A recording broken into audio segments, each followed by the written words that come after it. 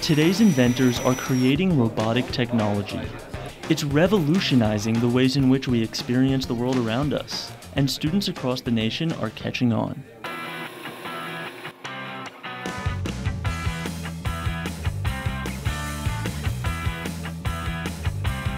They're getting involved in an organization called F.I.R.S.T. Its mission is to create a world where science and technology are celebrated, and where young people dream of becoming leaders in innovation. Students get to design and build their own robots, which are then put to the test in an international robotics competition.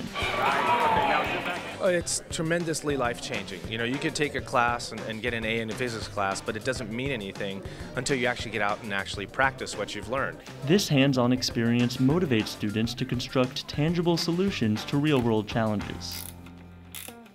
With robotics in high school, you're actually practicing all those things you learn about in class and applying it now.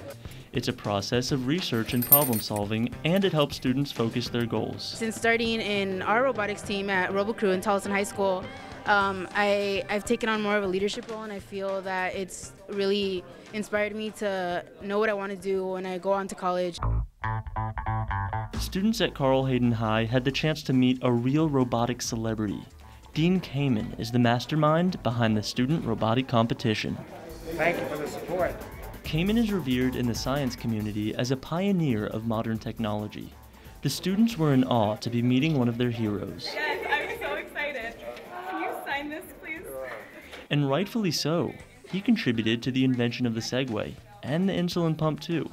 And now he's creating a way for kids to become inventors themselves by getting them involved in robotics at the high school level. I hope that these kids at least are willing to try first. Because again, we know that once they get involved, they get hooked, it changes their perspective, it changes their capabilities, they become serious. Kamen voices confidence in a brighter future, and students are listening. Well, Dean Kamen's pretty much an idol to the robotics community because he helped start the first robotics competition.